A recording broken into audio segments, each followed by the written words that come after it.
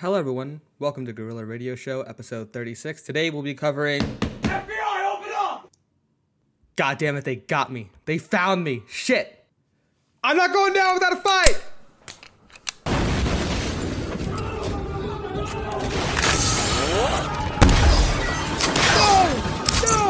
Not the Havana Syndrome brain gun! No!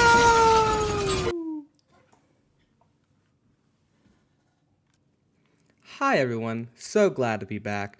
You know, I had a great time with my new friends over in the Department of Transportation. They really opened my eyes on things. And you know what? I have to say, these train derailments are simply isolated incidents and do not reflect in any way, shape, or form on our nation's infrastructure.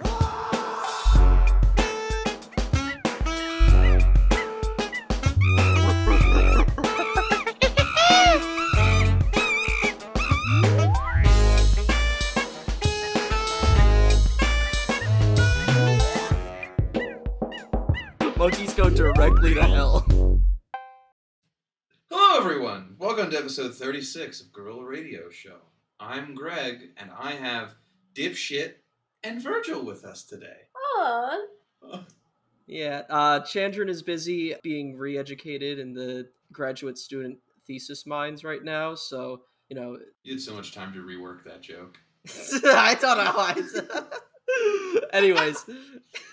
Hi, my name is Virgil Masters. I'm the co-host of Big Soy Naturals, and I would just like to take a moment to say that it is the official stance of Big Soy Naturals that going to grad school is only going to cause problems for you and everyone else around you. I have a lot of respect for Chandran, but that respect is slowly being diminished as I learn that Chandran is going to be spending several more weeks doing God knows what, probably learning how to commit and get away with various war crimes, consuming adrenochrome. Work in a think tank. Yeah. Is Chandran going to work at a think tank? Right after this, Chandran is starting their new job at Boeing as R&D on drone strikes. I've heard that they've got openings for non-binary people right now, so... No way. Yeah. Really, the one in the ad they used a couple prides ago got fired or something? Mm-hmm. Well, they only let in like 3 or 4. Absolutely crazy they'd let in anyway, because do you know where Boeing and Northrop Grumman and all those people are? Do you know where they actually build the bombs and do all the design work? Utah. Well, fucking 25 minutes away from me, on the other side of the Salt Lake Valley. Now, Greg, you know what you have to do, right? I know what I have to do, but I'm not sure if I'm strong enough to do it. I think it involves listeners sending maybe all 3 of us something that they can 3D print and then put in the mail. Yeah. No, I mean... Send me packages. Yeah, within your legal rights. You can find out my address by by buying merch from my store. The return address is on the label. Yeah, you could just go to Greg's house. You need to get a P.O. box or something. Yeah, it's not my. It doesn't actually show my address. It's the address of my apartment complex, but you don't know where I live in it. I'm just gonna start knocking on all of the doors. And I'm moving soon, so I don't even know how to fix that for the business because the LLC is registered. See, listeners, having a podcast is so difficult. It's like one of the hardest things that you can do. I do at least an hour of emotional labor every week for this fucking job. Zencaster is kicking us off the free plan. We can't use that anymore. Big tech censoring Gorilla Radio Show for speaking out bravely against grad schools, Elon Musk, the existence of Havana Syndrome, for being supporters of the only cryptocurrency that's stable, Bananacoin. Bananacoin. But yeah, speaking of all that, though, before we hop into this, I do want to give a quick update on our FOIA request. The update is that nothing's happened yet. Apparently, they don't actually need to give it to us within 20 days. I guess they can take as long as they want. They can do whatever they want because they're the government. They can do anything they want because they're the government, first of all. But second of all, they can take however long they want actually getting it into their system. Once it's in their system, they have 20 days to get it back to us with an answer. It doesn't have to be the actual content we requested. They just need to give us a yes or no answer at that point, I guess. So yeah, update on that is maybe it'll happen, maybe it won't, but we'll see. But with that being said, why am I bringing up the FOIA request? It's because we are going to be talking about what the FOIA request was about, and that is MK Ultra and monkey experiments. Now, if you haven't listened to episode 7, first of all, you should be going back in our episode catalog and listening to every episode, at least every once in a while, just to make sure stream you're caught every up on the single lore. one of our Are episodes you guys multiple familiar? times. Yeah, are you guys familiar with BTS? Yeah. Okay. The band, yes. Yeah. Are you a band if you don't play instruments? Oh yeah, so. I guess they're Like They're a collection. they're like an idol group, Yeah. right? Yeah. They're not a cappella group. So that their fans, they listen to BTS music on like low volume while they're sleeping, so that it doesn't disturb them while they sleep, but so that BTS gets the like streaming numbers, so that they're always like they know if number you one. mute it, so that doesn't count. Right, so you so gotta have gotta the do volume it up a little bit. lowest volume so you don't actually hear it, but it counts as a listen. And that's what we should all be doing with Gorilla Radio Show. We should. Exactly. 24/7, except for when you're listening to Big Soy Naturals, which is why I have 2 phones. And I keep both podcasts going. No, I'm a labor organizer. But so episode 7 was all about specifically MK Ultra and Fort Detrick and a couple other random things. I think Greg started. The episode where I was a crank. Is this Greg? Yeah, I think you started talking about aliens at the end of it. Well, I should talk about them more. Yeah, well, exactly one person encouraged Greg to talk about aliens more, so I guess that's just going to happen now. But specifically, to give a quick rundown on MK Ultra and Fort Detrick. It's Fort Detrick, just so you know. Detrick? Oh, shit. Detrick. Okay, Fort Detrick. To give a quick rundown on MK Ultra and Fort Detrick, here's a little quote that sort of gives the background to why all of this was happening. After the Korean War ended, it was revealed many American prisoners had signed statements criticizing the United States and in some cases confessing to war crimes. The CIA came up with the same explanation for both of these phenomenon: brainwashing. Communists, the CIA concluded, must have developed a drug or a technique that enabled them to control human minds. And that technique is called dialectical materialism. There we go. And it's something right. that they teach every week on podcasts such as Gorilla Radio Show and maybe only 1 or 2 others. Yeah, there's no other leftist podcasts, by the way. It's just us, I think. Us and Big Soy Naturals. I wouldn't call myself a leftist, though. I'm smarter than that. Oh, I'm a different thing. I'm a different third thing. There's a third different way.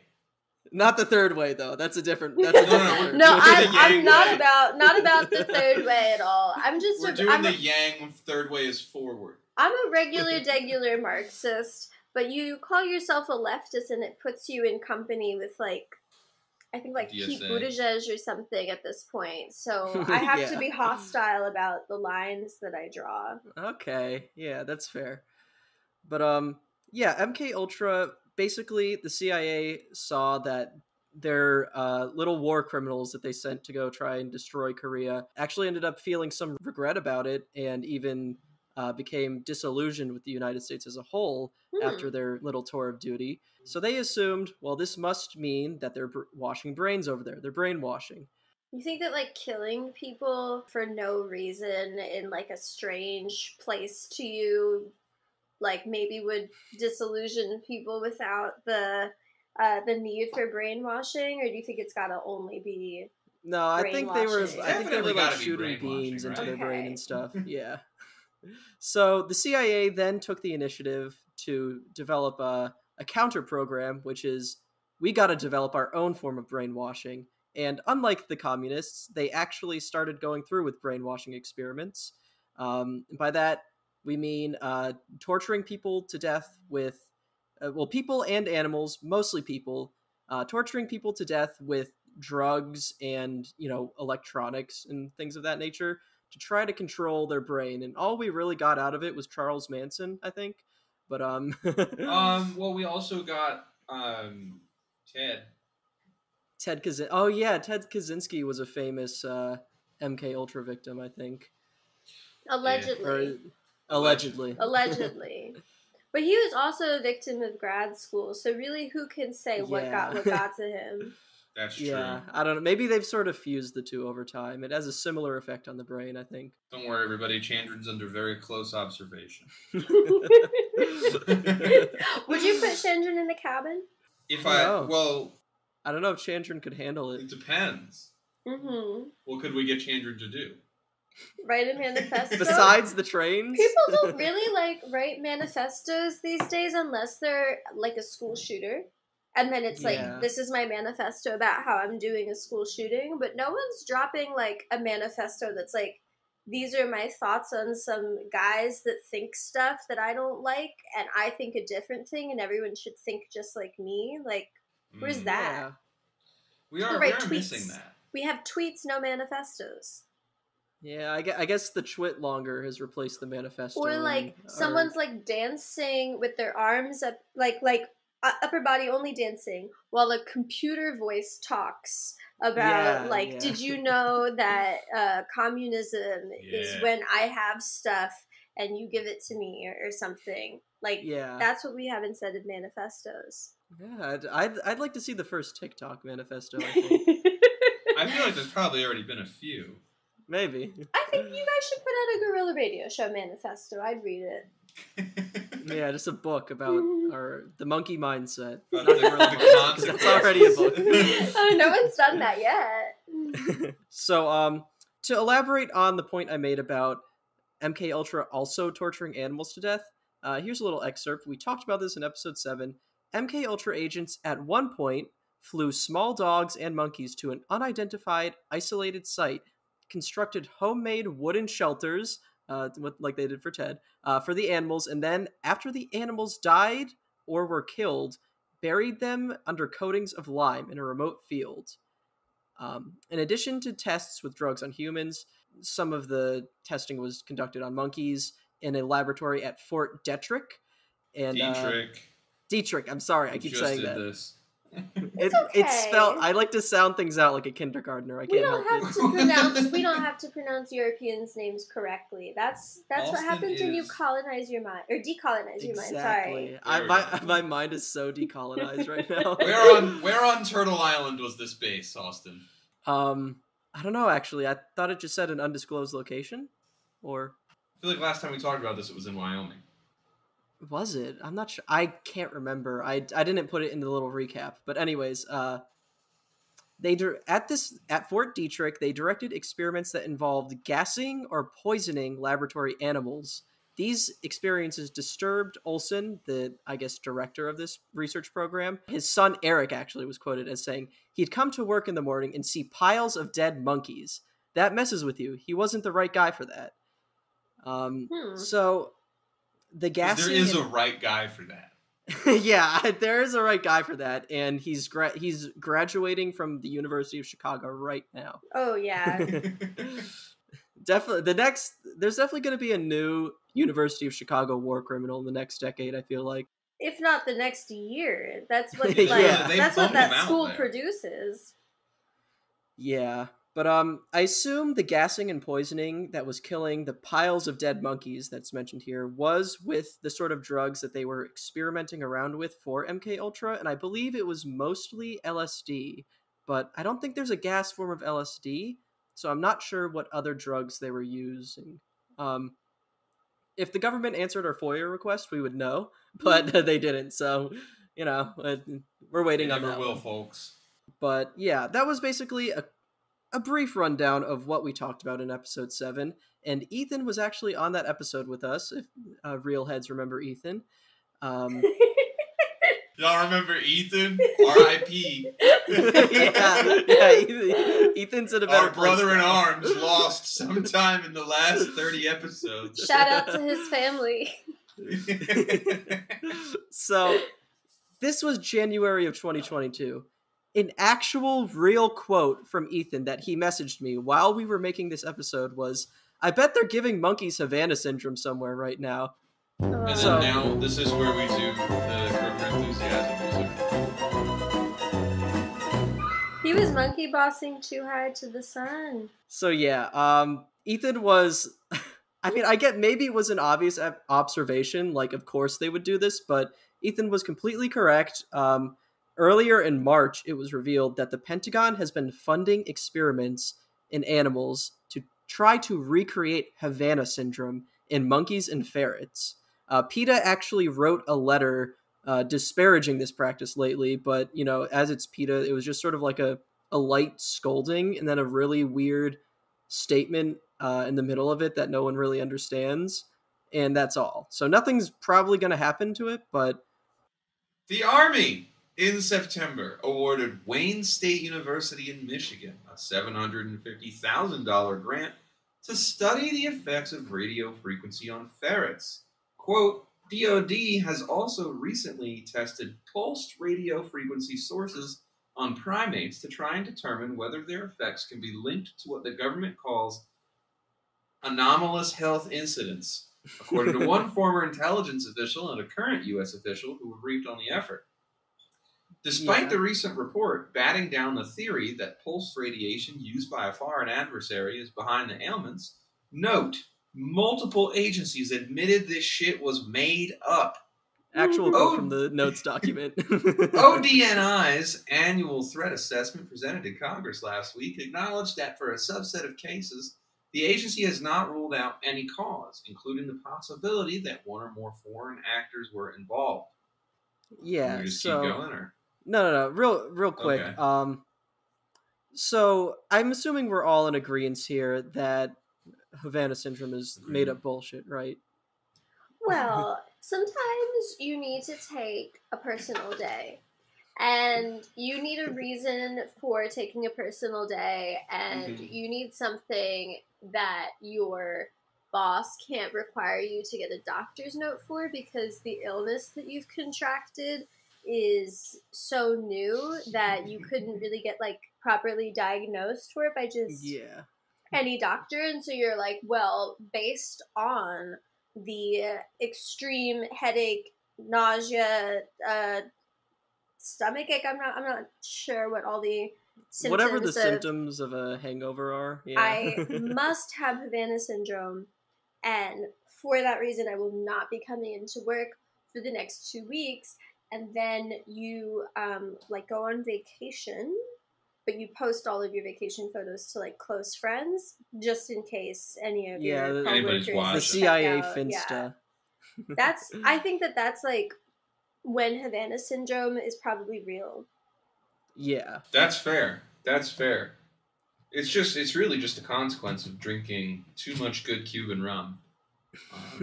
Or any, you could be drinking anything. Listeners are probably drinking something right now.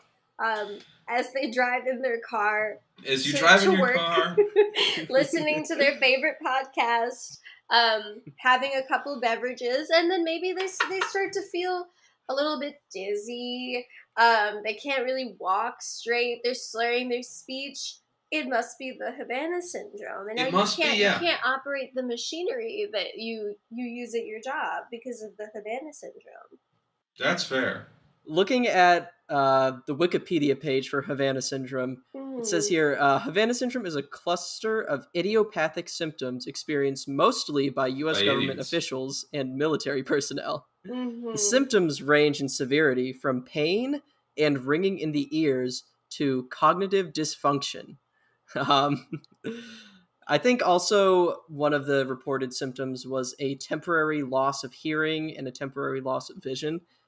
These are all like just vague enough that, they could be true and they sound serious, but they're also things that are entirely self-reported and could not possibly be like physically picked up in any sort of like scan or like. I think one of the other symptoms is like feeling like you've been hit by an invisible blast of energy, like suddenly in your home. And you got hit by like a key blast. And that's when the symptoms start coming on, like and you're like, oh, the waves, they must have been coming from Havana. The other thing is like I feel like if you work for the CIA, not that I would know personally, but my sense is that it might be hard to take a mental health day. I bet that you can't just tell them like I'm having mental health and call out.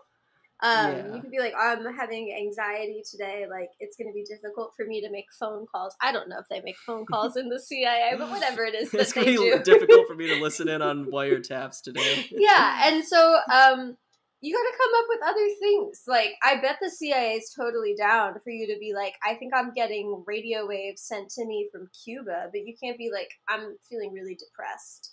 Yeah. So basically, despite the recent intelligence report from the CIA, right?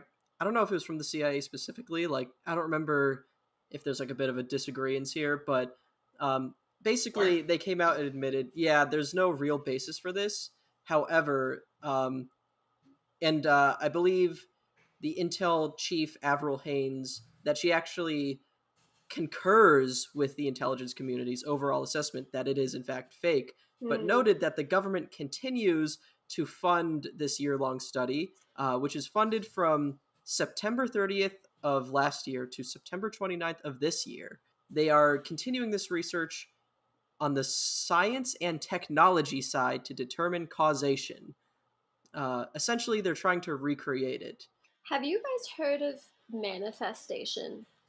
I have. I'm familiar. Maybe for the radio heads who aren't paying attention to angel numbers yet, manifestation is, when you like think something so hard that like the universe provides it to you as a result of your good vibes and positive energy. And I think that maybe the CIA might be engaging in organizational level manifestation where they would really like for Havana Syndrome to be real.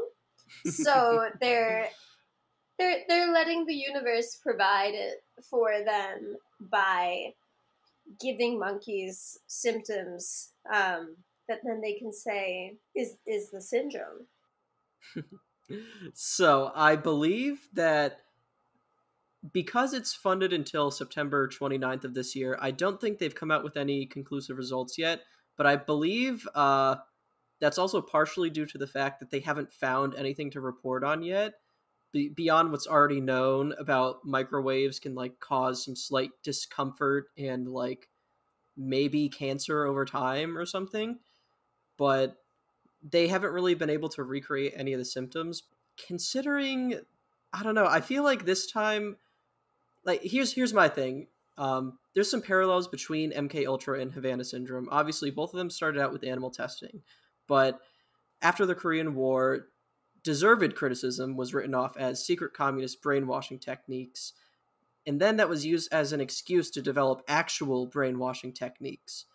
Now I think that CIA handlers and military guys getting a bit of a tummy ache, it's being blamed on evil, like invisible heart attack guns, or the tummy ache gun, I suppose. And because they can't actually prove that, I think in both cases they know it's bullshit, but in both cases they brought it into public discourse, spread it among journalists to create fear about it in order to have an excuse to actually try developing those technologies. That's my take on it. I don't know what you think. I feel like sometimes, and I'm not accusing the United States of creating mass harm events in order to justify taking action against other states that we are antagonistic towards. But sometimes, like when we already have a foreign enemy and we really want to do a war on them, but we need maybe to like drum up some public support for that, it would be really beneficial if we could point to some sort of existential threat that that state is causing that we need to put a stop to. And I think that there is a vested interest in Havana Syndrome being real because that would justify taking further action against Cuba than we currently do. Yeah, like I feel it's important to note here that obviously the US has been incredibly antagonistic towards Cuba its entire existence as a like non-colony, non-dictatorship, but it's been steadily ramping up the intensity of the economic sanctions we're putting down on them, Right. especially after the Soviet Union collapsed. And they can Greg, you may know more about this. I feel like China doesn't like give as much economic aid to Cuba, or not nearly as much as the Soviet Union used to do.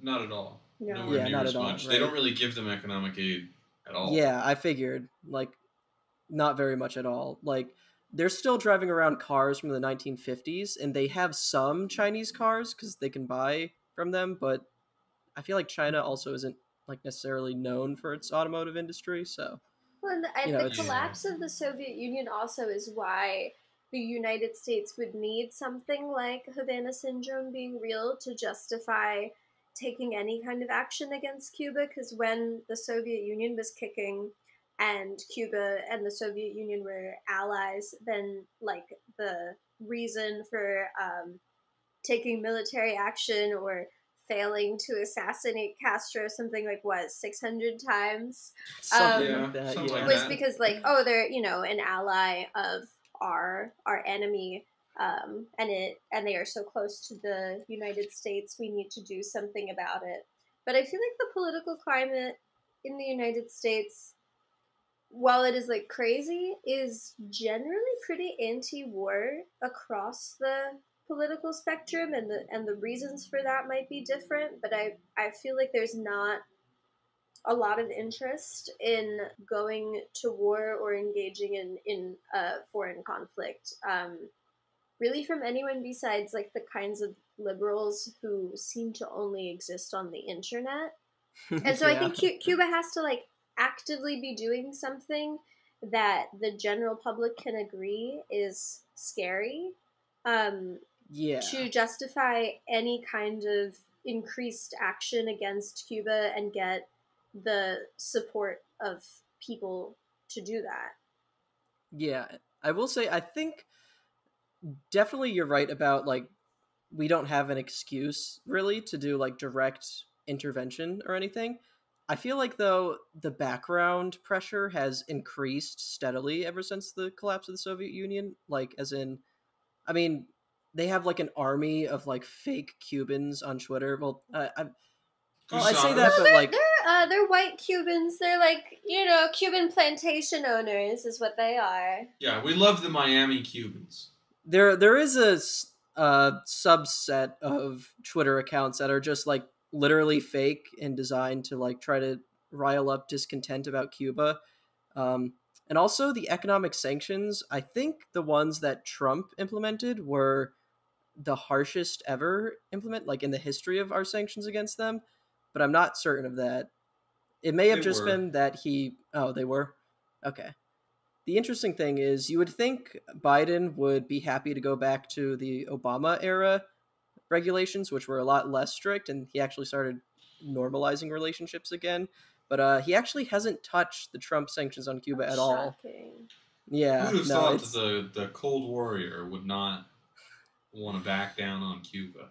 yeah, no. So it's still the pressure is still like bearing down on them really bad. And of course, there was just recently that Cuba America baseball game where all the Miami Cubans started like throwing shit at the Cuban team and the Cuban delegates. Losers. Fucking Gusanos. I think though that there is a significant difference in the like mind of the average American, um, between sanctions and taking any kind of military action, even though the obviously like the impacts of sanctions are going to be felt really severely by the people in the countries where that's happening to.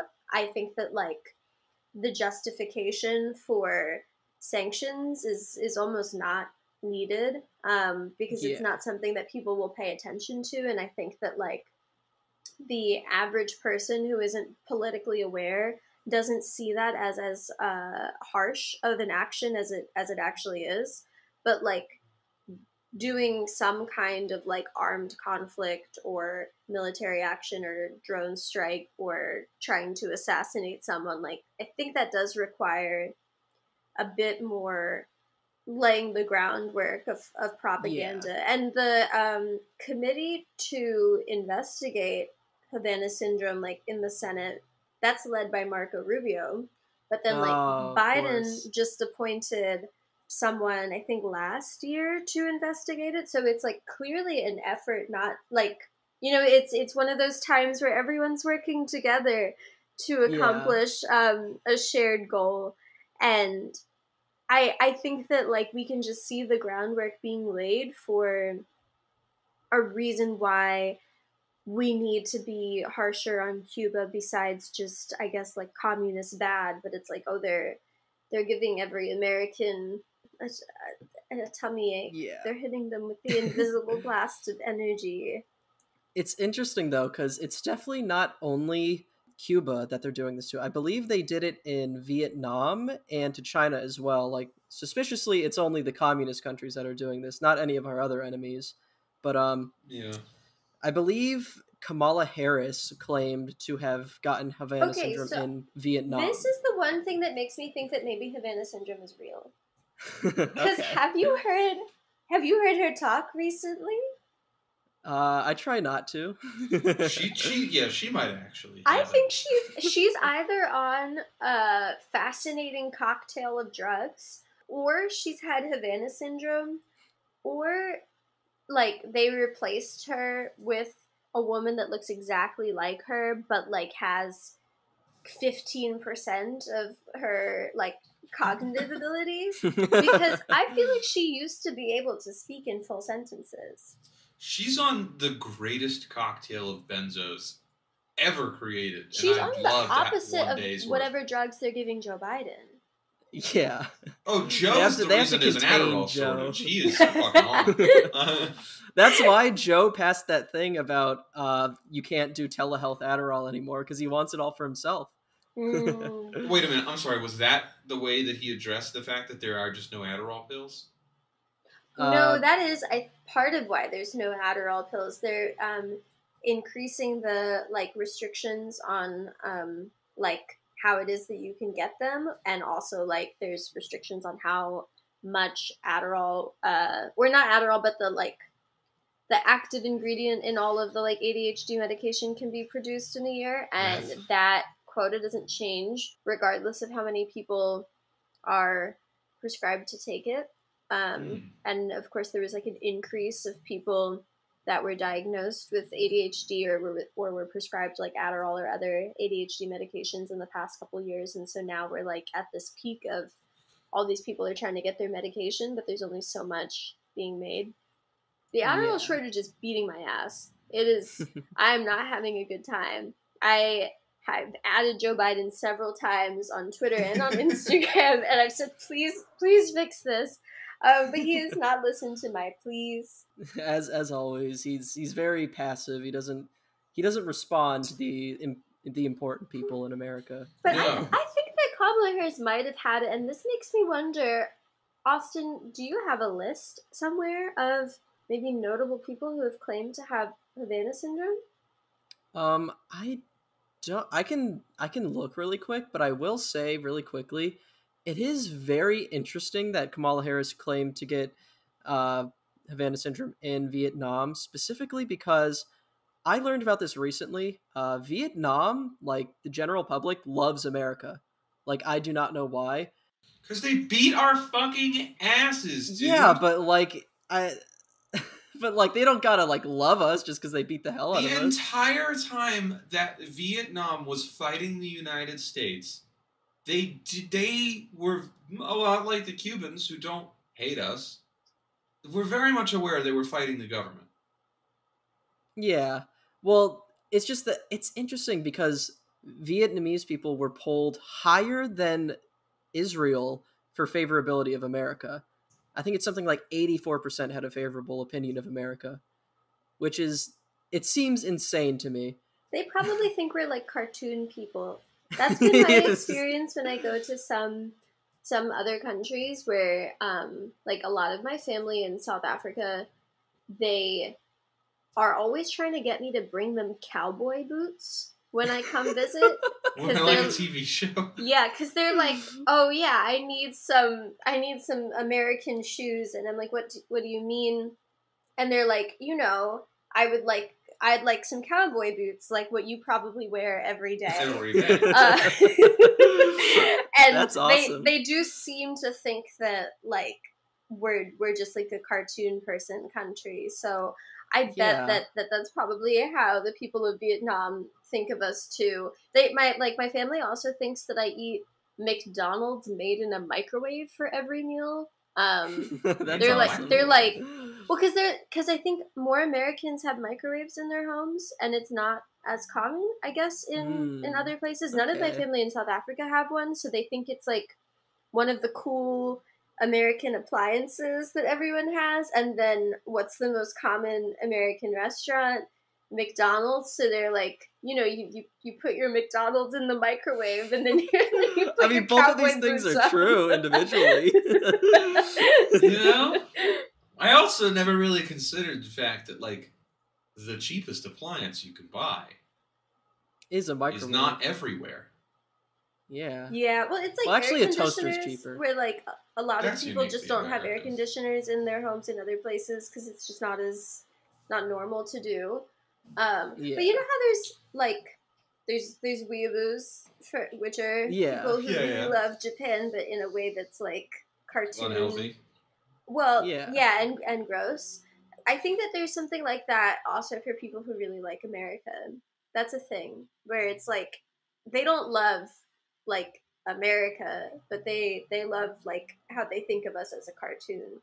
I will say there's a guy in I think Harajuku, Japan, who just goes down the street every day dressed in like a big like cowboy hat, cowboy boots, American flag t-shirt, big belt buckle, and I think those people definitely do exist. They're not as common, I wouldn't think, but that is really funny to think about.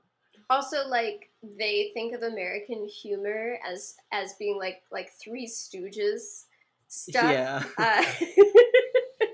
I always wondered if Family Guy if it ever caught on anywhere else.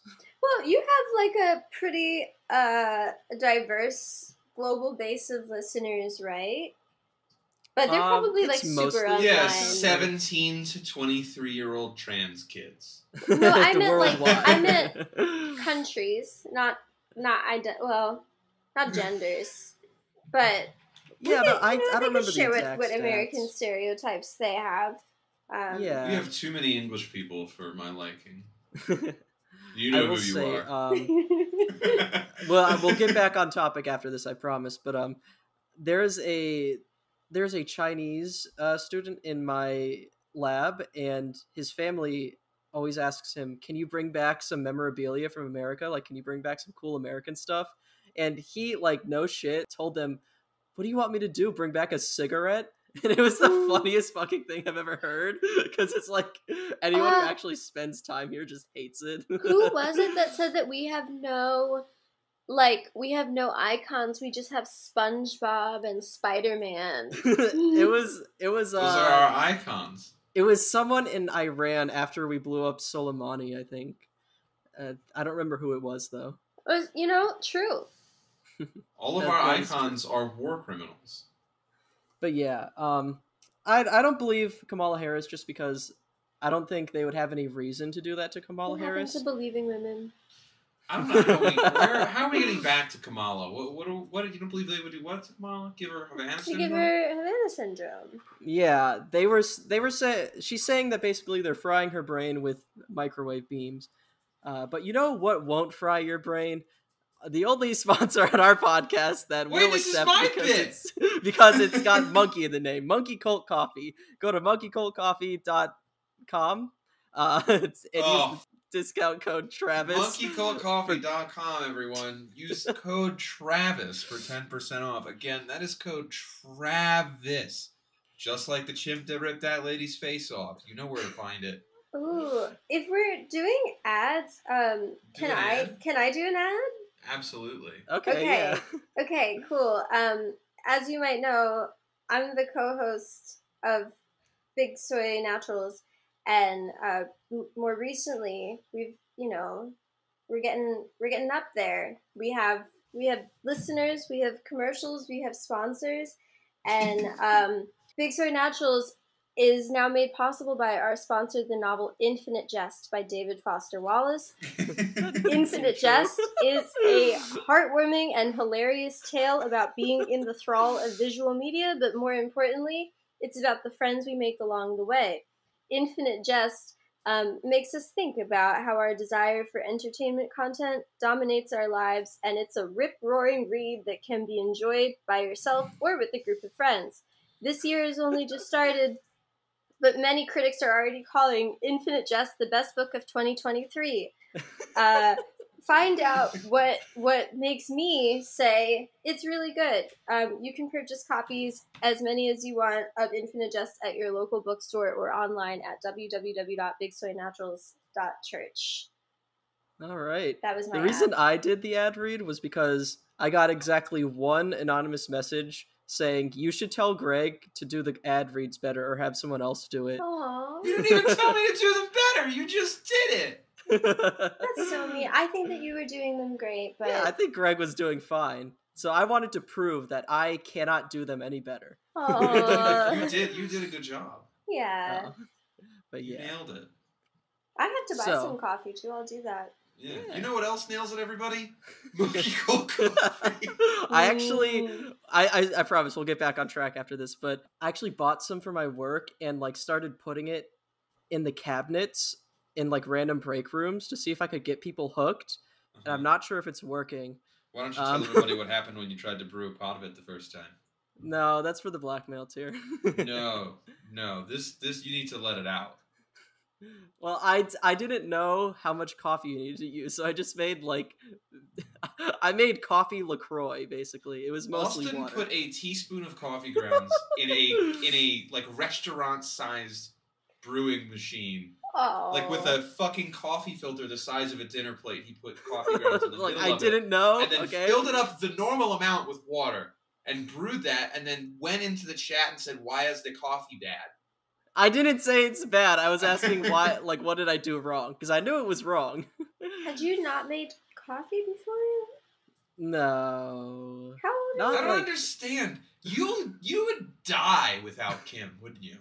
maybe. I think that Austin might be doing weaponized incompetence. I think so. I think it's on purpose. I've been accused of this, but I swear to God, like it's not on purpose. I swear to Austin, God, I'm just incompetent. Austin, I need to put more of your business on blast because I distinctly remember you sleeping on a damp bed.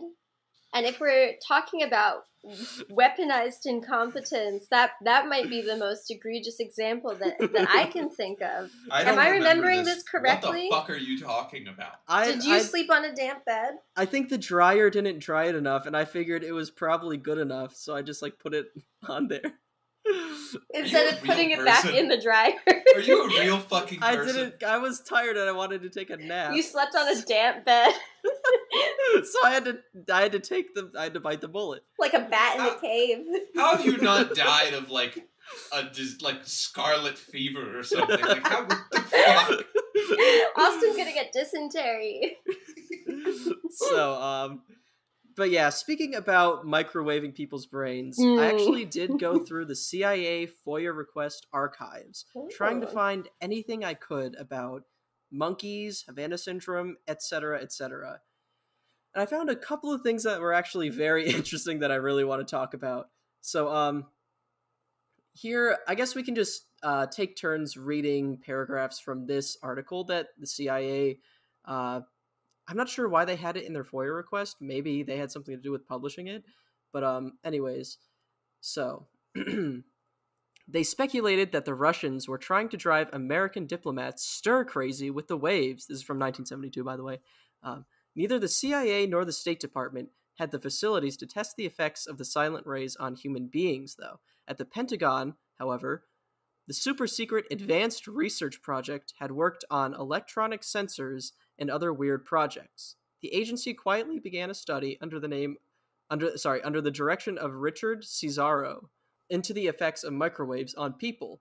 Cesaro gave the project the code name Operation Pandora and called in a physician, Dr. Herb Pollock, and 2 crack military scientists, Dr. Joseph Sharp of Walter Reed Army Hospital and engineer microwave expert Mark Grove of the Air Force. Some felt there were signs of aberrant behavior caused by the microwaves, but the majority disagreed. Only the rabbits showed clear changes in their heart rate, which Zared attributed to heat from the rays. The disagreement on psychological changes were sent to a top-secret reviewing board, which could also reach no absolute conclusion that the rays affected the monkeys' minds. Nevertheless, the suspicion lingered, and the White House decided that even if the microwaves were not brainwashing embassy people, they should be halted. The fantastic details are contained in a file marked Operation Pandora, which describes how the Russians bombarded our embassy staff with eerie low-radiation impulses. Their secret intent, it was suspected, may have been to alter the personalities of our diplomats. At the June 1967 Glassboro meeting between President Lyndon Johnson and Soviet Premier Alexei Kosygin, the question of the microwave rays came up. One informant insists Johnson personally asked Kosygin to end the ray bombardment, although other sources say the request was made at a lower level. By 1968, most of Cesaro's scientists were convinced that the microwaves were not psychologically harmful, and the embassy experiments ended in early 1969. The brilliant work done by the team, however, has now led to important research on the effects of microwaves. So far, tests show high radiation can injure eyes, genital organs, and perhaps other parts of the body. But as yet, there is no conclusive proof that low-level radiation is harmful. So yeah, basically what this was is a embassy in I forgot where the embassy was, but there was a Soviet. No. This was I think a U.S. embassy to the Soviet Union.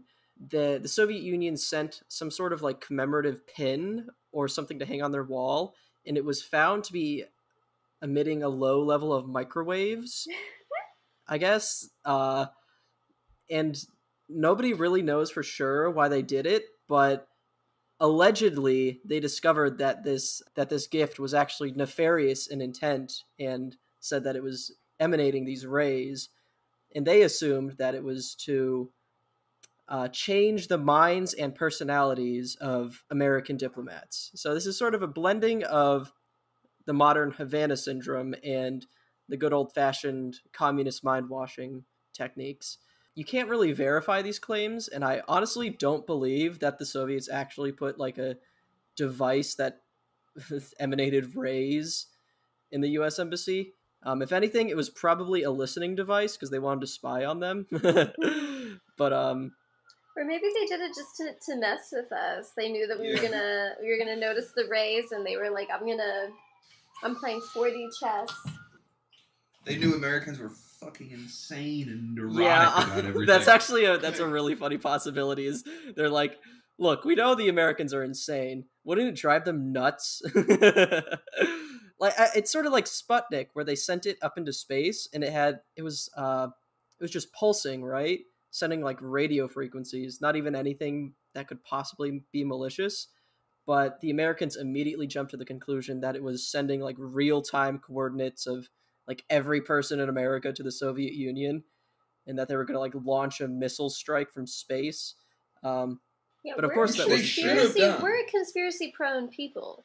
That is true. It comes with the Protestants. I meant to share this with the two of you before we started, but when you invited me to be on this episode, and I was doing some research on the primates getting Havana Syndrome, I found a Business Insider article from 2021 that shared that the government had announced their intentions to start testing on primates to figure out if they could give them Havana Syndrome. So this had been like openly planned and shared for a while. Yeah, I And guess I just didn't hear about it because it hadn't actually started until yeah, just recently. I hadn't heard about it until like we were talking about it earlier, but it seems like this information has been out there for a little while. But it's now that I guess it is happening and people are reporting on it is when people are beginning to get upset about it, but it just seems incredibly manufactured. Yeah, definitely. Yeah, I don't know. There's some sort of fascination in the American mind with like shooting beams that cause an effect on you. Mm-hmm. Like it's a very persistent myth throughout our history, and this seems to Everyone be proof of that. had the fantasy of getting those goggles that let you see through women's clothes. And when Yeah. they found out that they couldn't do that, then they decided to join the scientific branch of the military so that they could be the guy to create it. Yeah, they wanted to make it real. Which honestly, this all of these things feel like just an exercise in imagining something to get scared about, or imagining something to get horny about in that case, and like working very hard to try to make it real.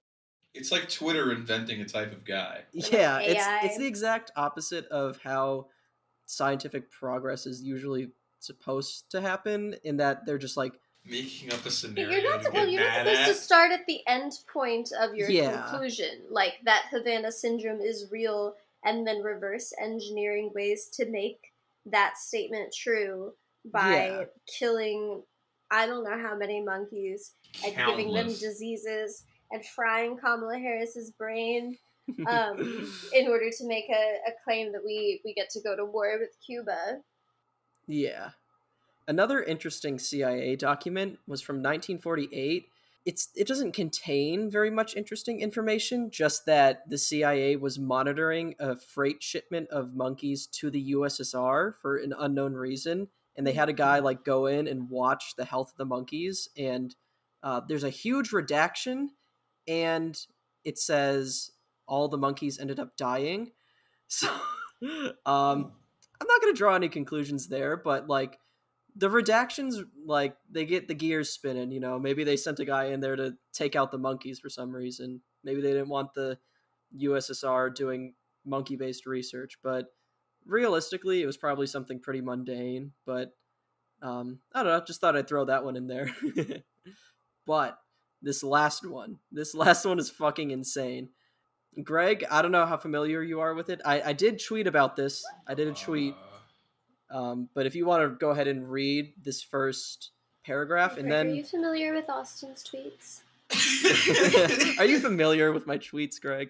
I do have your tweet notifications on, but I don't normally read them. Oh, that's so sweet. Another fascinating military animal project is described in a United States Air Force film that was declassified in 2012. Identified as Paisley Pink Task 1, the Print 19... Print.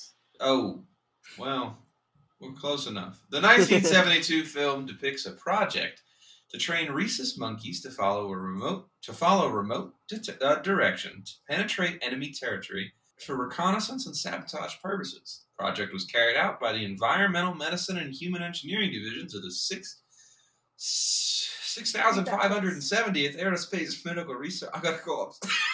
You got this. I had to You cough can so do this, bad Greg. that entire sentence. You're hitting Greg with Havana Syndrome. Of the 6,570th Aerospace Medical Research Laboratory at Wright-Patterson Air Force Base in Ohio. Yeah. So you'll notice there's a YouTube link down there. That's because the National Archive declassified this and made this the evidence that this project was underway public to all. The title of the YouTube video is just called Paisley Print Task 1. It's got less than 2,000 views on YouTube. But essentially, the film describes the training given to the monkey and demonstrates an electrode vest that is remotely controlled by an operator to correct the monkey if it strays off the desired course. Am I understanding this correctly? They were like puppeting the monkeys via vest to carry explosives? Yeah, so they were Yeah. trying to.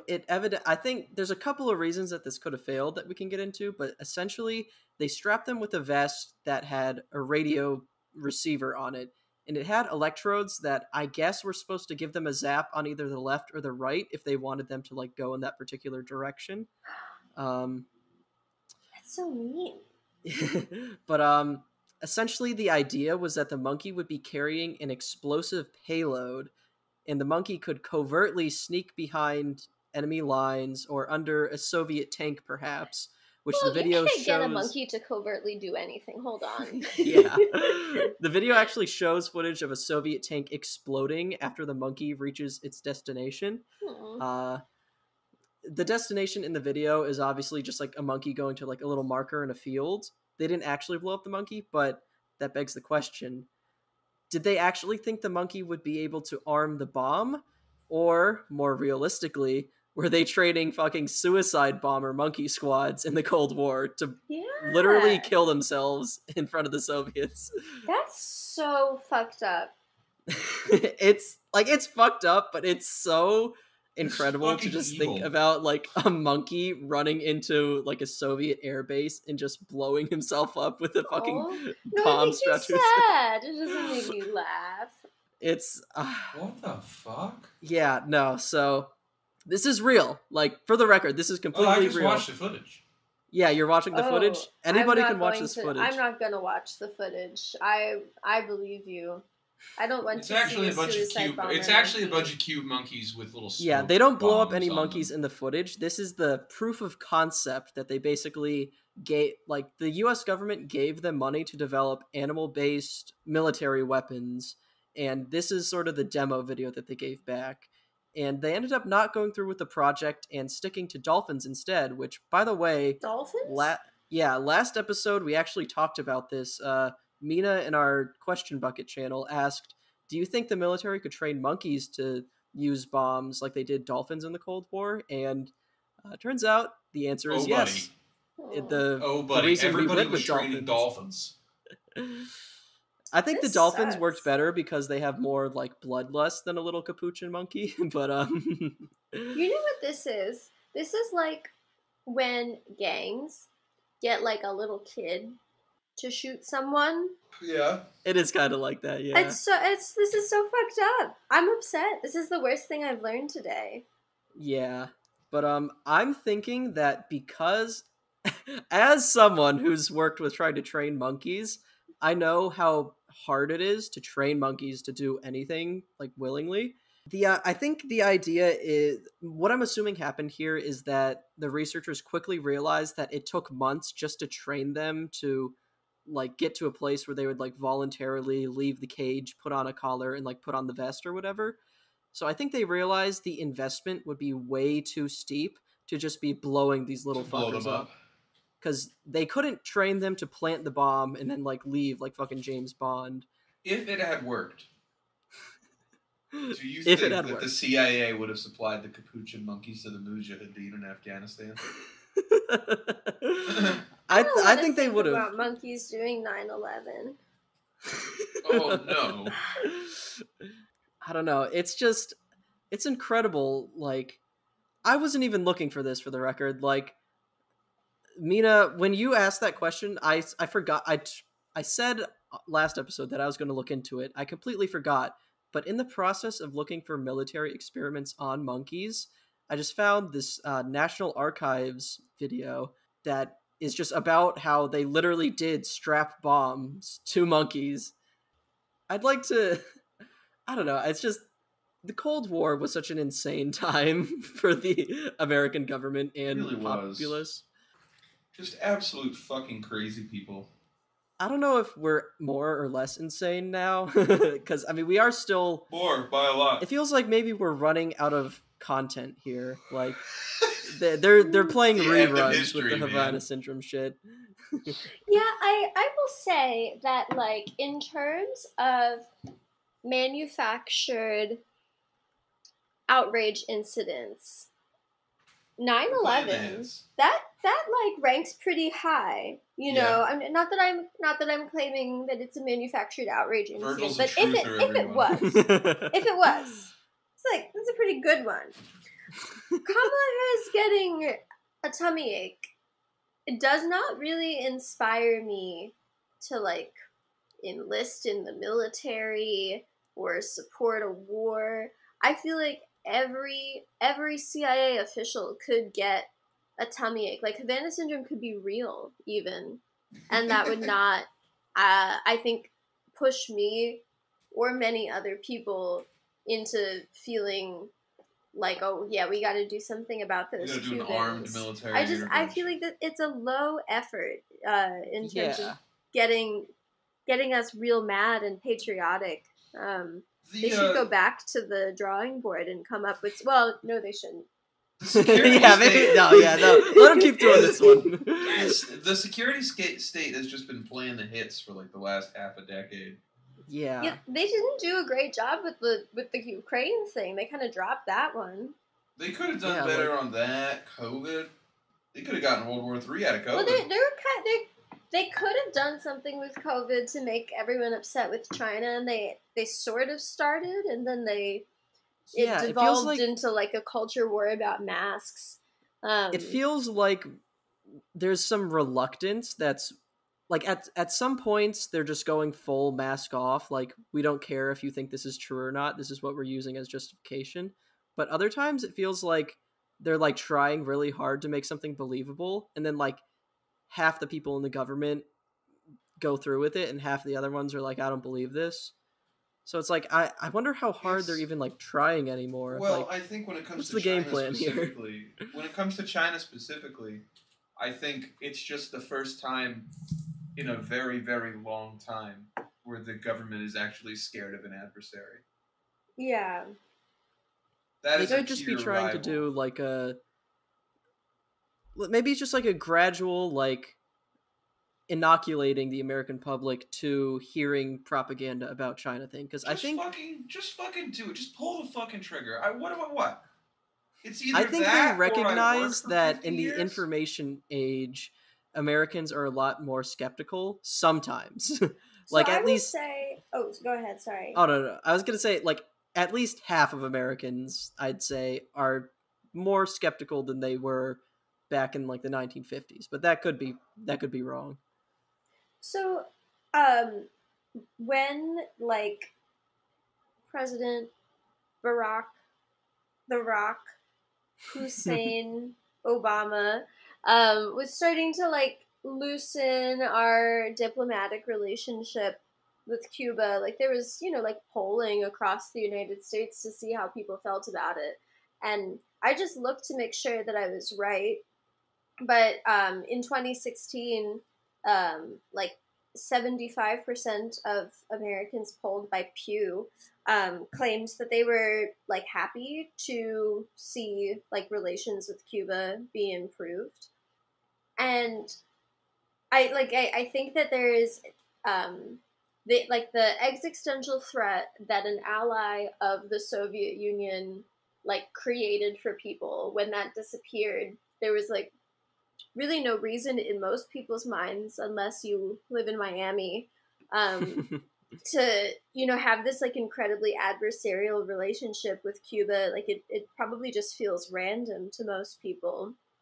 Yeah. And I think now that China is really taking the place of what the Soviet Union once was in terms of like looming threat in the imagination of American government officials, that Cuba like can kind of begin to fill that role again.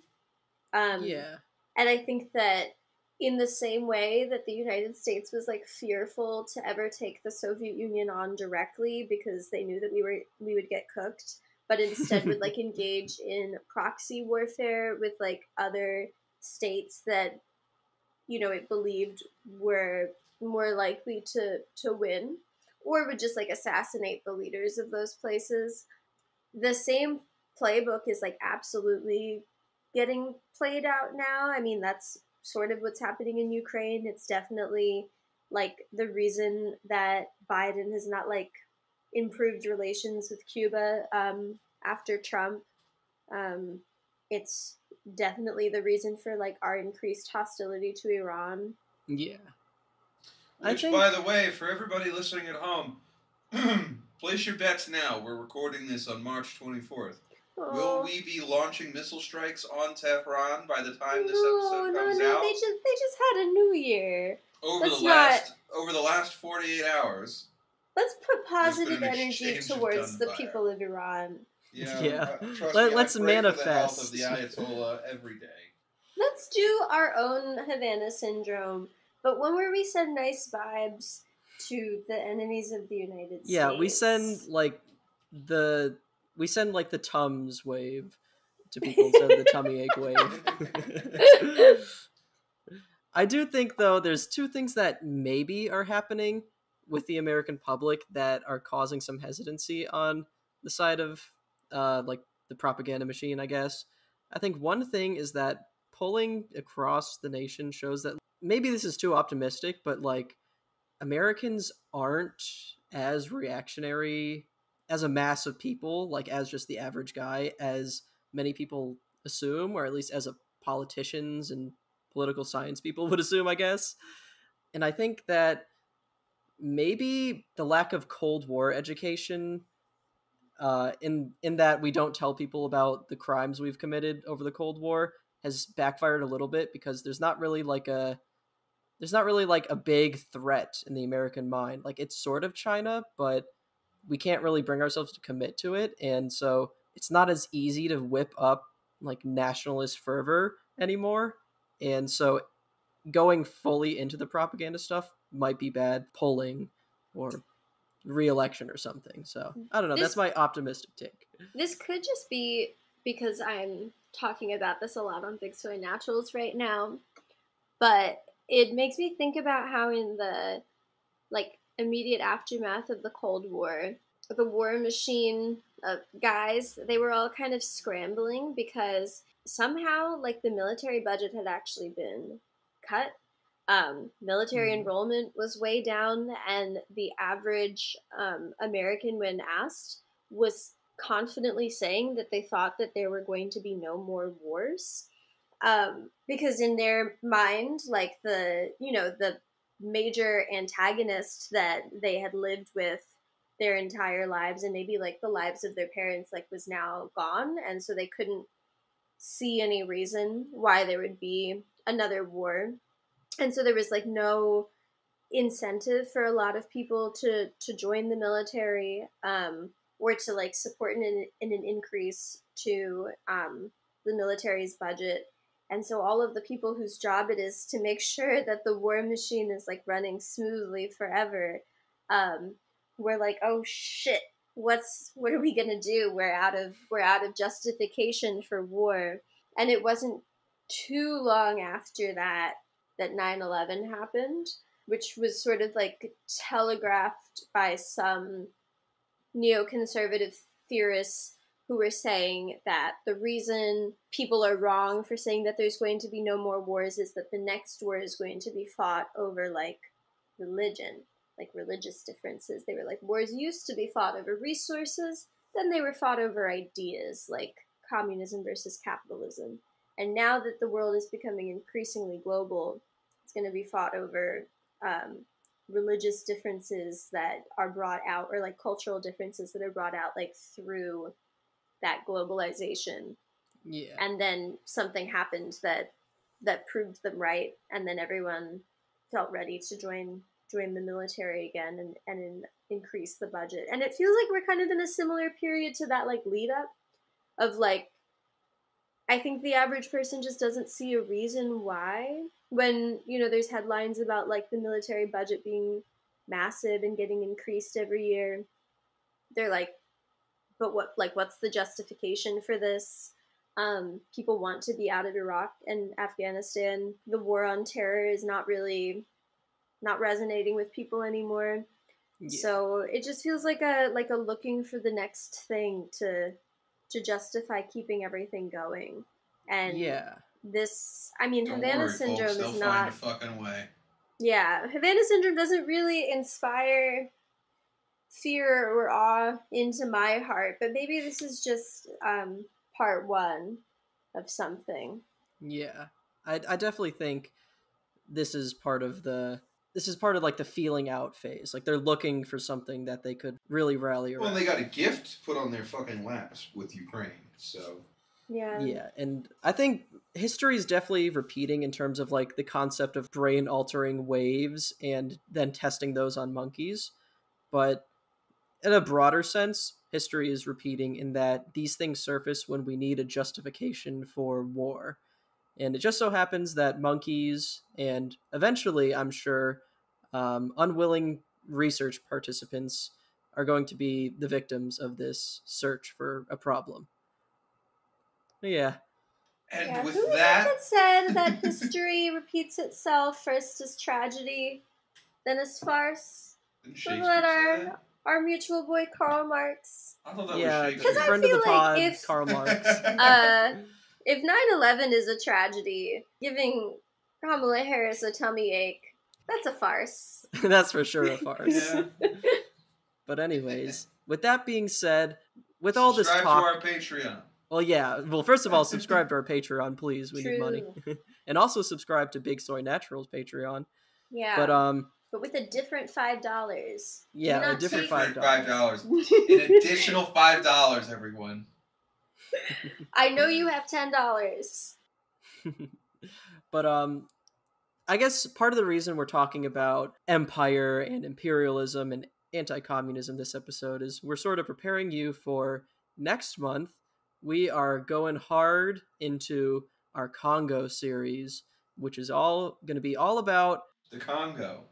Well, yeah, the Congo, the history of the Congo, the decolonization efforts of the Congo, and conservation in the Congo. You guys are not ready for the amount of research I've done for this, folks. Oh, yeah, no, it's been a lot of reading. I'm very excited. Chandran is reading, like, the entire Poisonwood Bible book. It's the reason why monkeys are so adjacent to these stories that we're telling on our podcast lately is because that's sort of the role that monkeys just play in society. They're very prevalent in almost every aspect of our society if you're looking for it, which is why our podcast never runs out of things to talk about. But the issues that affect primates are adjacent to issues that affect us all. And so we're very excited to start this series. But with that, the last thing we're going to plug is should we plug Joan's GoFundMe to get her out of the Bay Area? Yeah. Philadelphia, the greatest city in the world, #1 city in the United States, #1 city in the entire world. Also, is the only place worth living in. Some places that are bad to live in include maybe Utah, and certainly the Bay Area. Nothing good is happening there, and that is where my friend Joan, who is the co-host of Eating for Free, but who's also like a lady that you could follow on the internet if you'd like. Yeah. You could listen to her podcast too, but you could just like follow her on Instagram. It's not up to me. We're both a part of the Eating for Free extended cinematic universe, so this is very important to all of us. Subscribe to the Eating for Free Patreon. She's trying to get out of the Bay Area, and it's so expensive. I don't know if you've ever had to move across the country and be broke, but it is so difficult, and you end up paying for way more things if you don't like do it all at once. Also, Joe Biden he's ruining this country. The cost of the U-Haul, branded inflation. Someone $3,500. $3,500 for a U-Haul before gas. So we're trying to help her out so that she doesn't have to like sell her plasma or her organs on the black market or whatever, because she can't afford to stay in the Bay Area, but she also can't afford to leave. Yeah. Give her a different $5 than the one that you are giving. Set aside $15 next month. I know that they have $15 because what are they doing? They're probably buying Magic the Gathering cards and like our dorks, absolutely. Like $8 like bobas. I think I made a mistake in that I tapped into the Tumblr demographic, the Tumblr market, but I didn't tap hard enough into the furry market. I know furries got it. You are spending so much, like hundreds of dollars on furry commissions, and I know this is true. You can spare a little money. You don't have furry fans sure for the we Villa do. Radio Show? I'm sure Not we enough, do. evidently. It's Look, crazy. here's the deal, folks. For every $25 you give to Jones GoFundMe, I'll personally draw you Judy Hopps doing whatever you want. Okay? Greg is Oh my God. so close to announcing a Fuck a Fan contest. It's so close. I will do a Fuck a Fan contest if we hit $1,000 a month on Patreon, everyone. I will do a Fuck a Fan contest, but my co-hosts will have to allow me the entire $1,000 for at least a couple of months for that. Yeah, what is your price, Greg? What me, dollar amount are we looking at? It depends, and this goes. You know what? We'll do a Fuck a Fan contest, but I get to pick which fan. No, Then whatever. you're just gonna pick Jaden. If you're above, yeah, I would pick Jaden. All right, look. We can do a Fuck a Fan contest, but don't put in money for it unless you're like a 6 or up, okay? Greg taking this Oh my idea so God. seriously is. I will do a Fuck a Fan contest. My window's open. This is not legally binding. This seems illegal. You know what would be good merch is a Gorilla Radio Show calendar. Uh-huh. And each month is a sexy photo of one of you. And then for Ooh, like maybe a like one of, firefighter's calendar. yeah, Only and if for I maybe could do one the of the George months, Costanza it's like picture. all three of you, you know, and then We're all, maybe like, some of touching each them can have like a bonus character or something in it, like, but mostly the three of you. And Throw I an think Ethan in that there. would, yeah, like give Ethan, what's a month that's like February, you know, shorter month. Yeah. Or actually, give me February because that's Black History Yeah, I'd Month. say Ethan, the whitest guy we know for Black History Month. But you know, like I think that could be good. Do you have a photographer? Jaden can take pictures. We should get a calendar going. We should get a calendar going. Hear that, folks?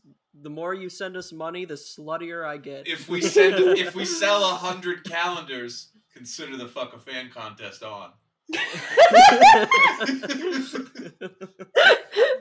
Yeah. You say folks with an X.